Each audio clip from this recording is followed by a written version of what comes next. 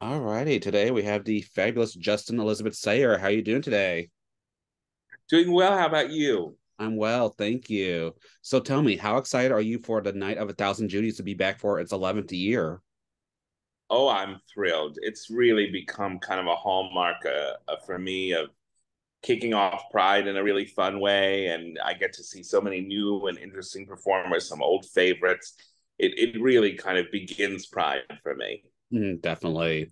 So can you tell us a little bit more about this annual charity event and what attendees can expect this year? Well, we, as always, have a wonderful group of performers, Mhm. some Broadway talents and downtown performers.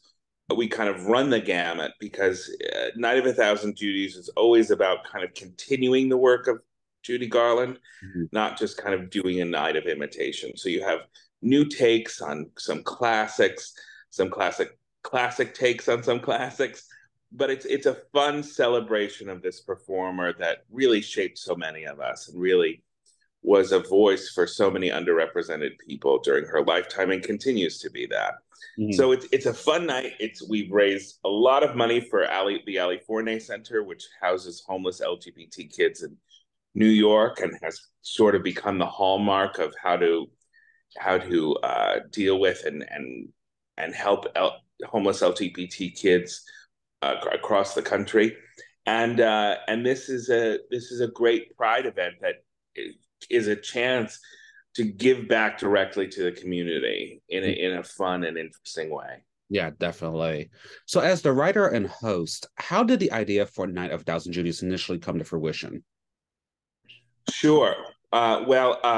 It grew out of a show I did for a number of years called The Meeting, which we're bringing back this fall, Okay. which was the meeting of the International Order of Sodomites.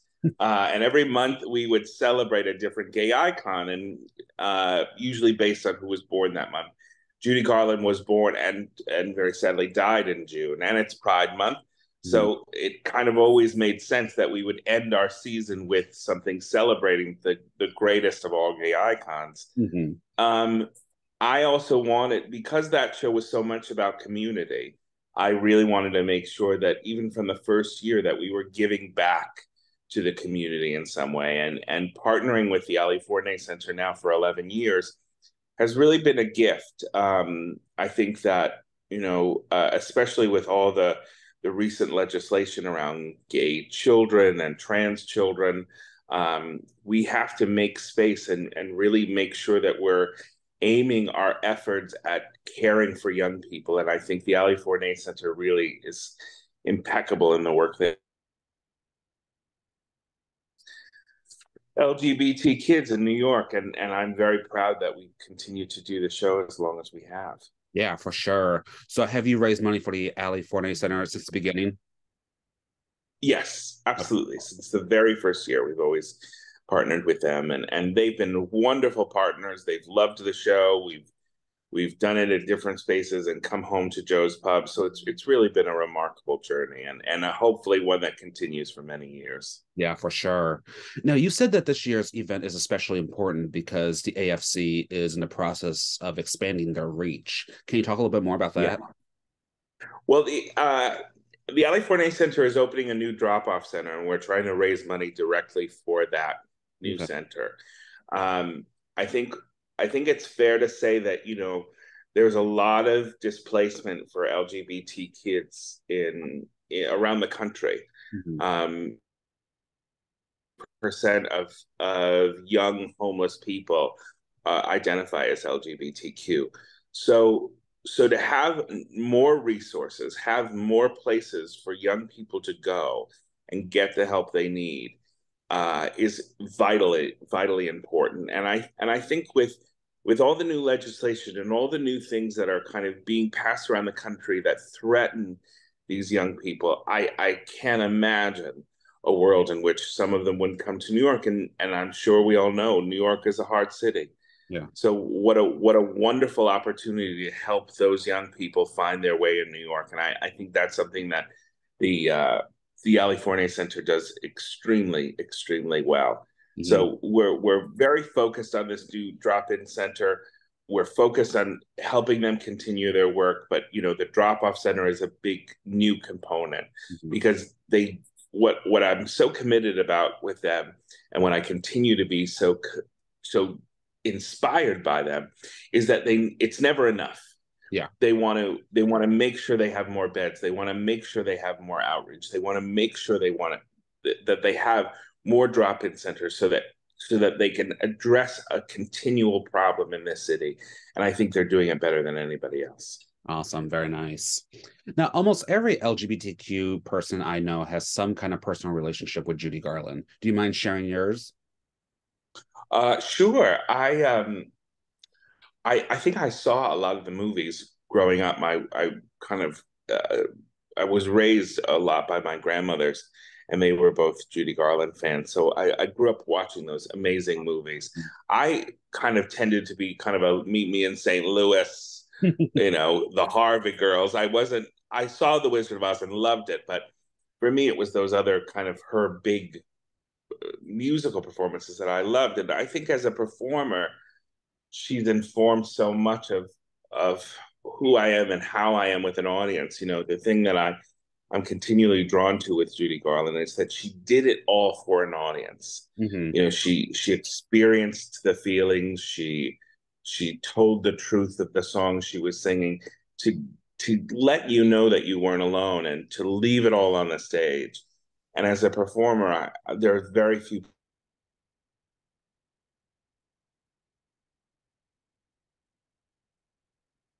Garland. So for me, the personal connection always goes back to this. What are you giving to an audience? What are you doing for them? How are you expressing what they feel? How are you interacting with them, teaching them, taking them to a place they haven't been before? And she's the hallmark for me on that level, deeply. Awesome. Definitely. Now, this year, there will be performances by many Broadway artists, including Julie Benko, Telly Leung, T. Oliver Reed, Samantha Williams, and Elizabeth Ward Land. How do you select who to feature each year, and do they get to choose which numbers to do? We always try to, we love to get people that have done it before. We love to have some old favorites back, but we always try to involve new folks,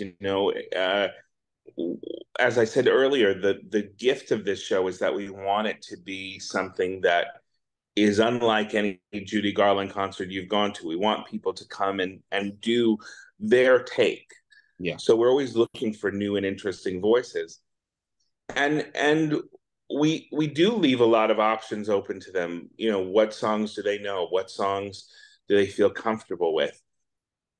Because by now, after 11 years, one would hope we know the rep as well as we do.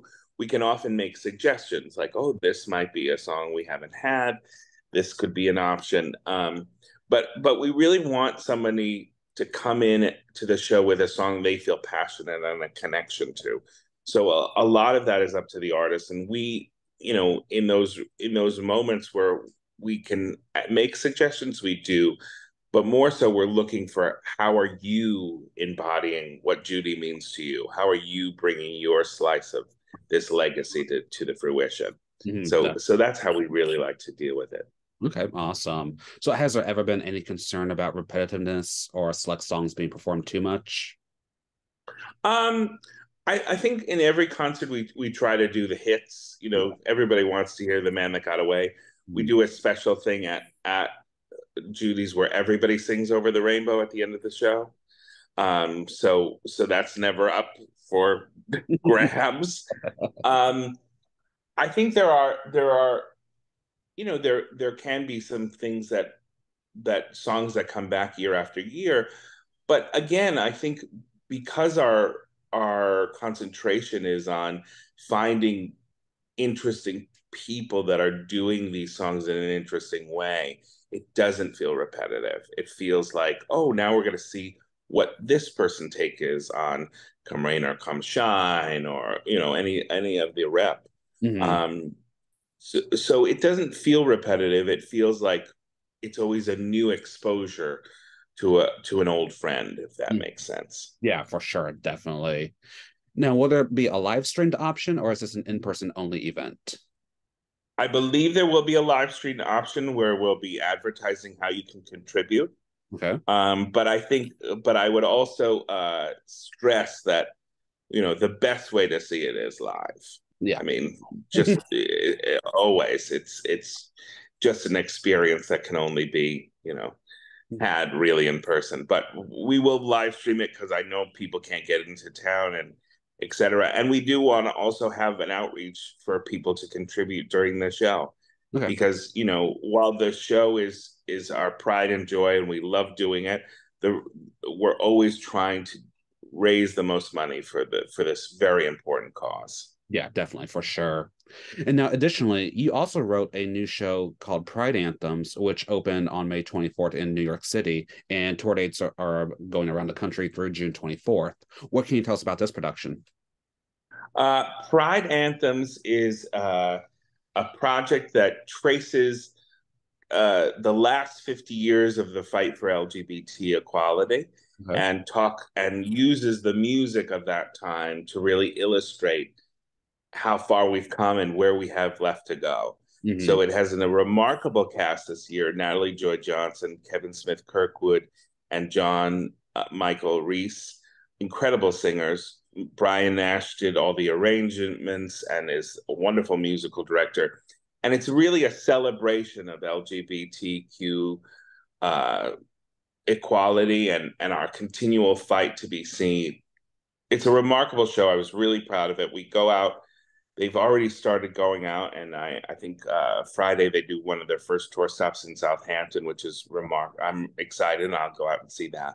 But it's really a celebration, and it's done in partnership with Pride Live, because they're opening as part of the celebration of opening the visitor center at the Stonewall Memorial. So there'll be a new visitor center opening in June of 2024, right next to Stonewall, that kind of celebrates LGBTQ history right at the site. So it's a really remarkable thing, and I'm very proud to be a part of it. Yeah, that's awesome. Very nice. So what does pride mean to you? Pride? Oh, I think pride is about shifting the paradigm. I think for a lot of gay people, a lot of queer people, we've been told that this thing that we've been blessed with, this difference in how we love, how we interact with the world. For too long, we've been told that is wrong or against a certain kind of cultural norm. And I think what pride does is really asks each of us to look at the blessing of being queer. And I really mean it as a blessing.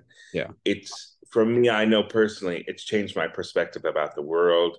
It's changed my perspective about how I understand family, having a deep and spiritual connection to people that are not my blood, but are my sisters and brothers and friends.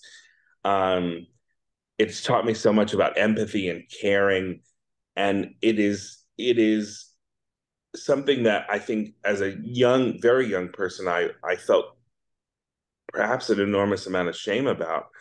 But as an adult, I see just as one of the great gifts of my life. I'm so proud to be a queer person in the world. And I am so proud of so many queer people, because I think we do amazing things. And I think we are nature's way of changing the paradigm. And I'm very happy to be part of that.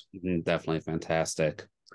So how can one find out more information and stay up to date with both Night of a Thousand Judys and Pride Anthems? Well, they can always check out my Instagram, Justin Elizabeth Sayre at Instagram, and follow the International Order of Sodomites on Facebook. Both will be listed there.